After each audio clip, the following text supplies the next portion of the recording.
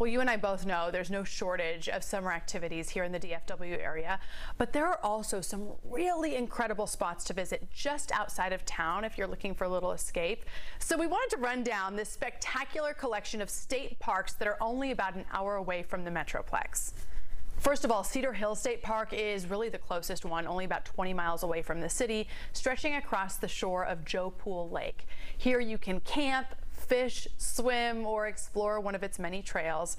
During the right time of year, it's also a great spot for bluebonnets. About 60 miles east of Dallas, you'll find Lake Tawakoni State Park. It has more than 370 acres of oak forest, more than 5 miles of lakeshore, and a nearly 38,000-acre lake.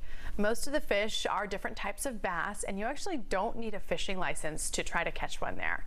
Now, if you're looking for a good sunset, Fairfield Lake State Park is where we would recommend going. There you can do the typical camping, swimming, and hiking, but there's also around 15 miles of equestrian trails. Okay, this next one's pretty interesting. Dinosaur Valley State Park.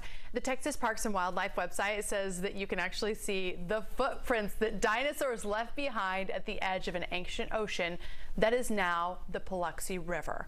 And I can confirm, we actually took a family trip there. We had a blast. It's about 60 miles southwest of Fort Worth. Finally, we have Fort Richardson State Park, which also has some history. Back in the day, soldiers were sent here to protect settlers along the Texas frontier. Visitors can see some of the original buildings that were established in the 1860s.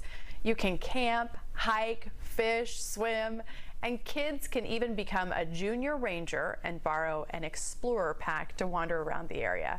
It's about 100 miles northwest of Dallas.